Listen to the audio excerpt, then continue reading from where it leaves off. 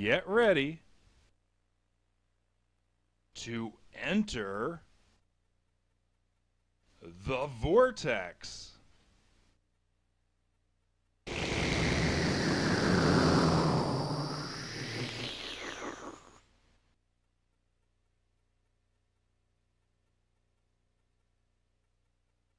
Starring Vandita.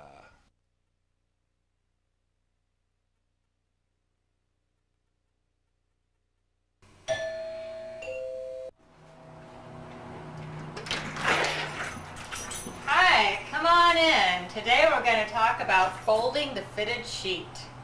Welcome. Today we're going to talk about folding, and in particular we're going to talk about folding fitted sheets, which is a fine art form but not one that you can't achieve. To start with, I'm going to talk about folding some other items that are part of your sheet set. I just got this sheet set on sale, and of course it has to be processed. So, regular pillowcase, like so. We check the inside here for any labels. If there's a paper label, you just rip it out. It's a bad thing to keep in there. We all know how to wash sheets. Okay, so I pre-checked these for labels. Didn't want to show you guys how I remove labels. That'll be covered later. But fold it into thirds, like so, and then fold it in half. And we did the same with the other sheet, the other pillowcase. Okay, then to fold the flat sheet, we want to take it out, and that's why I've put it on the bed so it's easier to pretty much get a handle on it. You don't need somebody on the other side. You can fold all your sheets by yourself without assistance from anybody. So, what you want to do is, again, fold it in half on this side, sort of walk it on down so that you have the other side folded as well.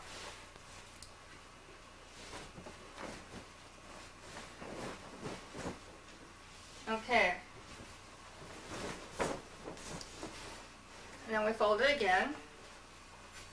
Again, requiring no assistance because I don't know about you guys, but I find it hard to find somebody to fold with. The cats are not helpful in this area. Okay. And then we just kind of do a little tuck here. Again, we want to keep the corners straight. And if you don't remember how to fold something, what you'll do is you'll have at least one good example in your closet. And you can always bring one out to kind of see how you did it the last time. So you can standardize your fold. The biggest part is being consistent. And again, you just walk the fold all the way through.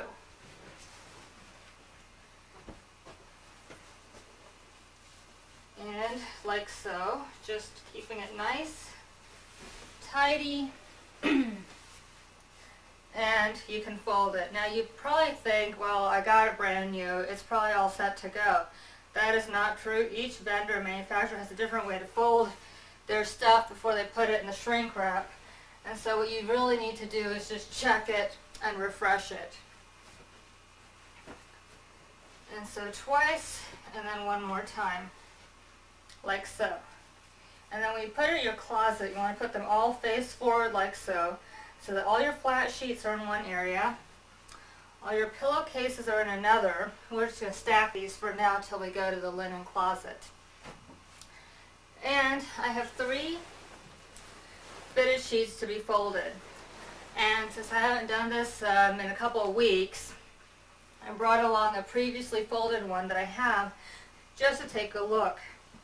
Now, I don't know if you can see, but I have a queen size bed, so pretty much all my sheets are queen size.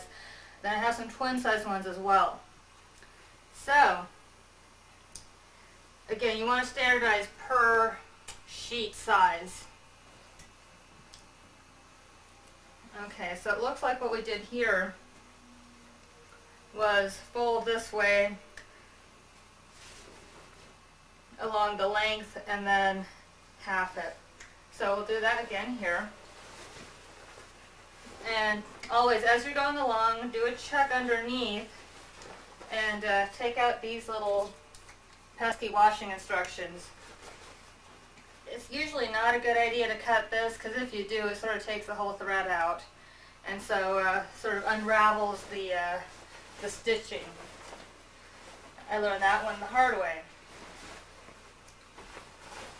Okay, so we want to sort of flesh out the pockets here. And again, following the example that I had done before, we're going to take these sides, the sides that aren't the fitted sides, fold it in half, like so. And then what we're going to do here with the pocket is sort of tuck it underneath. And then follow that along. And what you want to try to do is match up the seams, because that's how you're going to know you have the same amount of fabric on each side of the fold. Okay.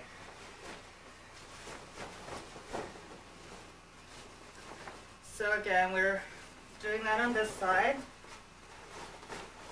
And it's okay if you need to redo a fold if you kind of forget how to do it. I didn't practice this before the show, so I want to make sure that you know I'm just doing this on the fly here. And if I make a mistake, we'll just get right back to it. In fact, I'm realizing already that this particular manufacturer has stitched this side, thereby fooling me as to the length of the sheet. But let's finish it and see what happens, and see if we can't rescue it and make it into a decent fold. Yeah, I'm noticing it already, but I think we'll be okay.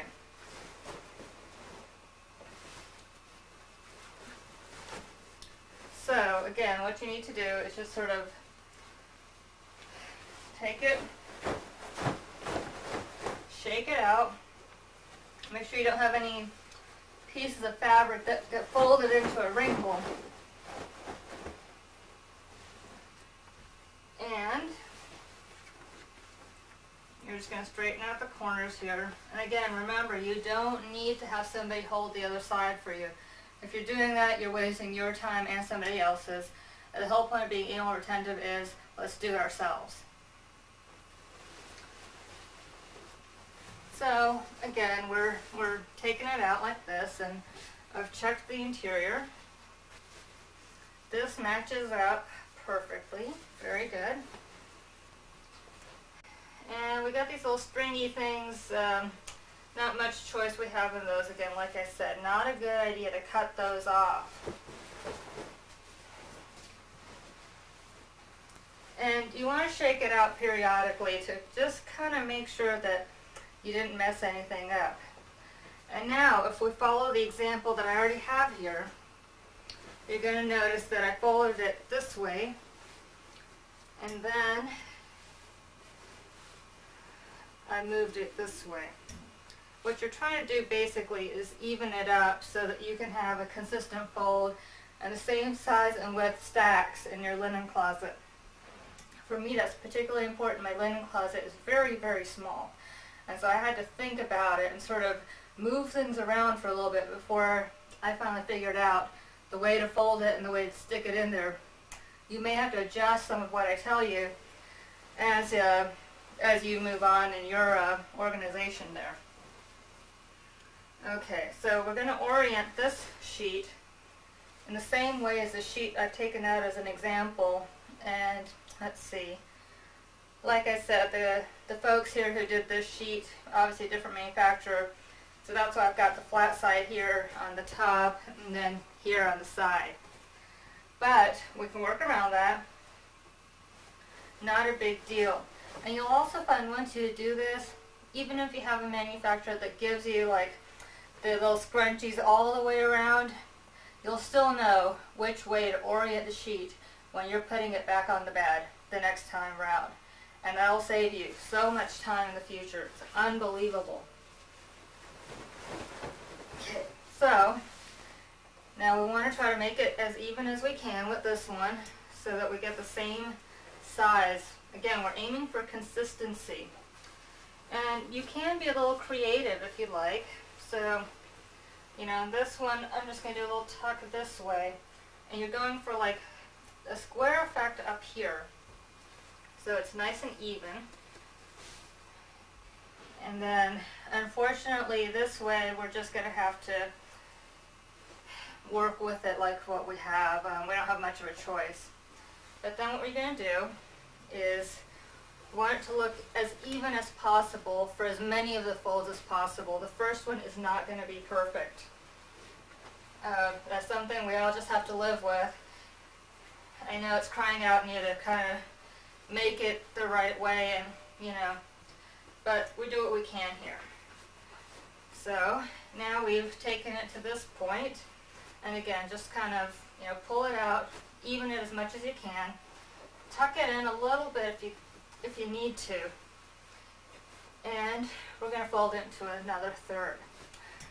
I find that the number 3 in terms of folding is the ideal number of layers you want. So 2 folds makes 3 layers. Okay, and again, we're going to make sure that our corners are straight. The straighter the corner, the better your stack in your closet. And then we're just going to go fold, and there we have a nice tight little folded fitted sheet. Now how are you going to know it's a fitted sheet when you put it in your closet?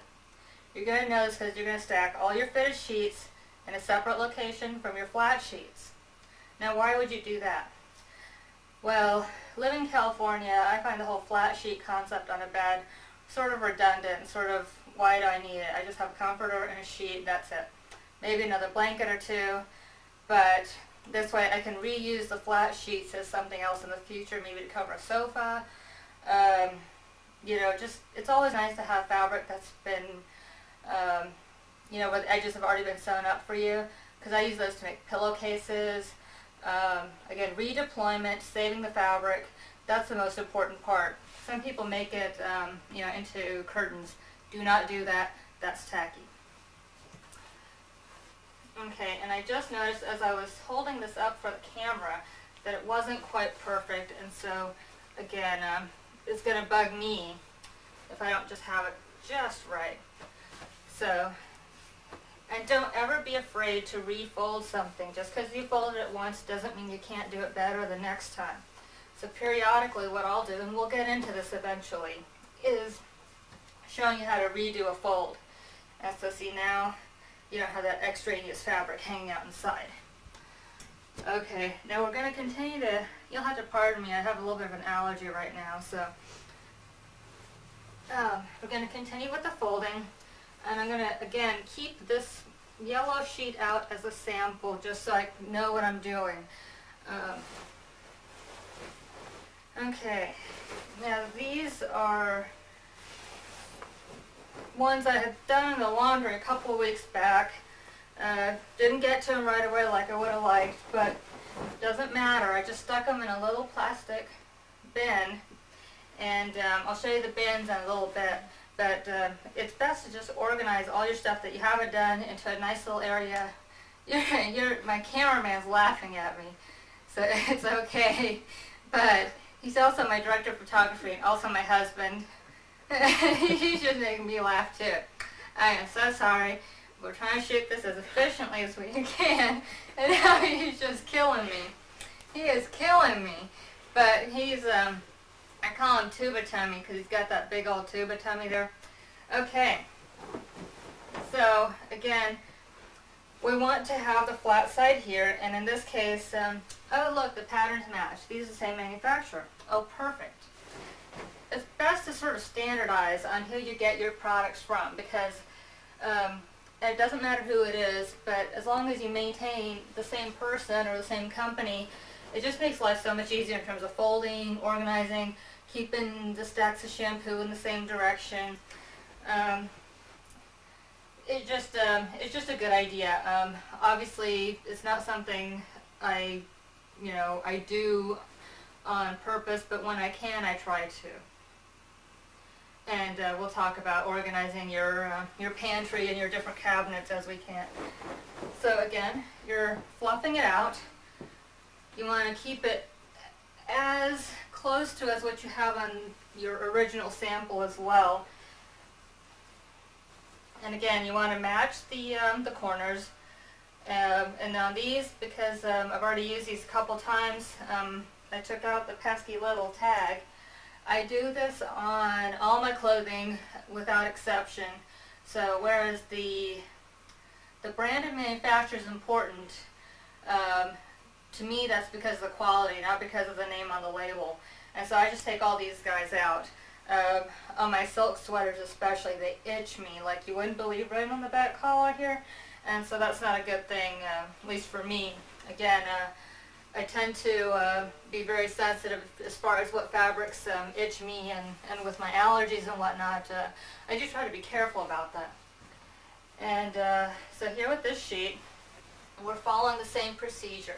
And the reason I'm doing this more than once is so that you can get a good idea of how to do it. Repetition is the key. Practice it with the first couple of sheets, and then just come back to it. And the queen size is going to be the hardest fold, because that's the one where, gee, it looks like it ought to go this way, and of course the orientation's the way that you figured it wasn't, and there's just a whole host of problems in a queen size bed. So again, we want to pull everything out as far as we can on the ends, and following the example here, what we've done here is we've made a nice little semicircle moon. And what this allows you to do is you want to pull it up just to kind of make things straight without sacrificing the give. I mean, you don't want to stretch out the elastic too badly. Sometimes what I'll do is I'll just tuck it here and make like a little triangle here, and a triangle is perfectly acceptable too. It's also the most stable structure known to man.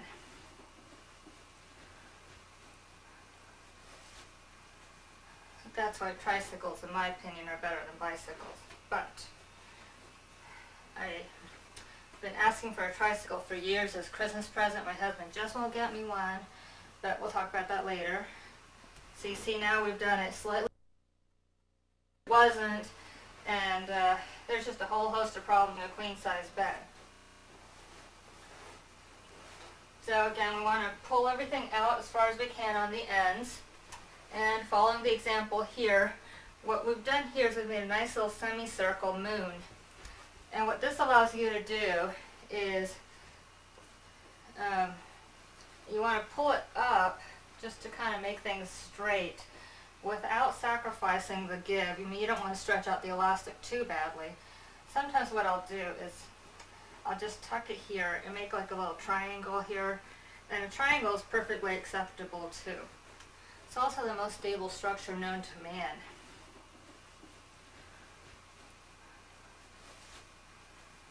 That's why tricycles, in my opinion, are better than bicycles. But I've been asking for a tricycle for years as a Christmas present. My husband just won't get me one, but we'll talk about that later. So you see now we've done it slightly differently than the first fold, but we're still maintaining that degree of structure that we always wanted. And again, doing the trifold. And again, this is the one we had originally, and I sort of unfolded it to the point where I almost forgot how to put it back in. And if you look at this one that we've done before, perfect stacking. And that's what we aim for here. The reason we're doing folding for our first episode and not something more glamorous, which I thought about, because we want to do cleaning from the inside out. We want to get the basics down, and then we'll work on details. And we'll probably come back at some point and do a refreshing fold on the whole linen closet. But I've sort of been saving these sheets for a while, and if you saw the rest of my house, you'd be astounded at the mess in here. But I just wanted to give you a natural example. So again, here we are, and we're going to fold this one in, and we'll try to get a nice little triangular corner here. And again, fold into thirds as much as you can. Try to eyeball it. For those of you who aren't maybe as good at spatial relationships, go ahead and use a measuring stick if you need to. You'll find that women are just as good at sort of eyeballing distances and areas as men are, if not better at in some instances, which is why women do so well in interior decorating. Okay, and we've got another one. Now again, what I try to do is you want to maintain the same consistency on the side of your stack. And so there's little, then the big part. The big part, and we're going to do the same thing here. Why, you ask? Because if I don't, I just go nuts at nighttime. If I don't do it right the first time, I just can't handle it. So, okay. Now this one, again, the same thing. We're going to fold the side without the little gathers and take the seams, and that's where you want to bring it together. Okay, fluff it out. Again, fluff it out. Ideally, it's a good idea to do this kind of thing before you vacuum the carpets, because you get these little hair things, and there's no point in vacuuming the carpet twice. So, if you do this first, then you'll get all the little, you know, pill things and little dust bunnies out of the way. And again, this proves that you don't have to iron everything right away. If you're going to iron, what's one more wrinkle among friends, right? So, again, you want to stretch it out just while you're folding so you can see where you're at. Obviously, the ones with patterns, with square patterns, geometrical patterns, it's easier because you can sort of tell that you're doing the fold the right way. With floral patterns, not as easy. I personally don't like floral patterns. It's busy. It looks very, very busy. And I find that, at least with the man in my life, it makes him feel less feminine if we have geometrically patterned bed sheets. And again, color blocking it's just so much better than having like frou-frou sheets. And you know something, I gotta admit it, I got some frou-frou colors right here. That was a mistake purchase, but well, it was done, so too late now. Okay, and again, you want to stretch it out just to, you know, and what happens is literally when you fold properly, the fabric almost irons itself within the fold. Then you have nice little corners and whatnot when you unfold it to put it on your bed. Okay, and so again, this is a little hair from me. That's very bad. What we want to do is put that in the trash can. What I do with all my trash cans, by the way, I live with somebody who's unable to change the trash, and so what I do here with the trash cans, I put 7 or thereabouts little bags all ready to go, and it saves so much time. And that way, there's no question of, well, where's the bag? It's right there underneath. You know, you just tie it up, stick it outside, and you're done. But that's another segment, probably. Okay, again, I'm triangulating this little corner here, and then folding it over for just a nice polished look. And because I have my stack right here, I can sort of, you know, eyeball the length of the folding, or the width of the folding. And again, we'll bring it like so. And I know this piece looks a little awkward. You can polish it up depending on your preferences. And there we go. And we have finished our folding. Now look at the bed, no worse for the wear. Alright, welcome back. We just want to close with a few words on parking etiquette. I was frequently at one of the local shopping malls over the holidays, and I just thought I could offer a few tips and tricks to my fellow drivers there. If you're going to move into an aisle, do not hover in the aisle. Keep moving. Keep moving it on out to the next lane. Do not hang out in your favorite lane to get your favorite spot. Okay, let's not stalk fellow shoppers coming back with their shopping bags. Inevitably, they don't know where they parked, and you'd have to follow them through cars, and basically you have the ability to transmute your body through objects, and that would violate the laws of physics. Okay, if you are intending to take a space, and perhaps it's a large size space, and simultaneously, you see a space that says compact that would be more fitting for your smaller size vehicle as compared to the vehicle that's behind you, go ahead and take that smaller space. You can do it. I know you can. And leave that bigger space for folks like me with my big ass car, because I need the space. And if I move into that compact spot, y'all are not going to be happy, because then you'll be saying, why is this big car in the compact space? Never mind that the people that paint those lines, they're a little messed up as far as what's compact and what's full size nowadays. That's another discussion entirely. Okay, also, if somebody gives you some sort of hand gesture, displaying their distress at your parking abilities, what I like to do is gesticulate back. That's really the best way to handle those kind of communication issues. If you don't do it, you're just going to be all pent up, and you really just want to get it out, communicate with your fellow shopper. Hey, we're all out there spending our money as fast as we can, so let's just make it a little easier on us so we have those few extra minutes of retail shopping time. I'm the anal retentive housewife saying have a good week, and we'll catch you next time. Take care.